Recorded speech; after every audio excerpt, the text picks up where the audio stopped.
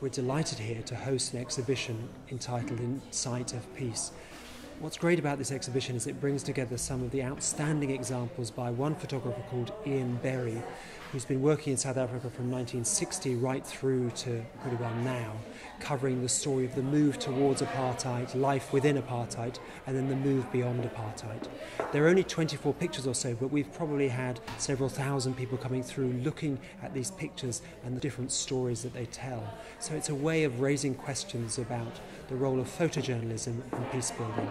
We're delighted to support and be involved in the different festivals here in Edinburgh, partly because Edinburgh University is based in the city and wants to contribute to the energetic life that goes on during the summer months, and particularly during August, when of course Edinburgh doubles in size almost.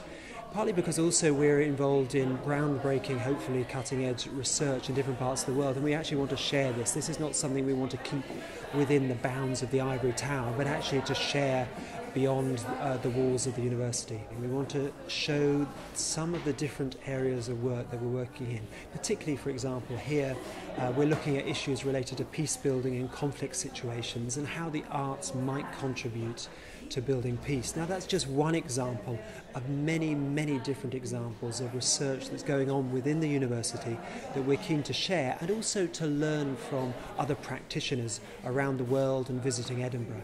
There's 2 days actually of events that are linked with the International Festival that are happening at the end of August. Well, there'll be a chance to hear different members of the university talk about their research, raising issues, whether it's about whether academics should be involved in popular dissemination of their research, or other questions about the arts, about the sciences. So there's a whole lot going on at the end of this month, but there's a whole number of other events that have been happening here right through August.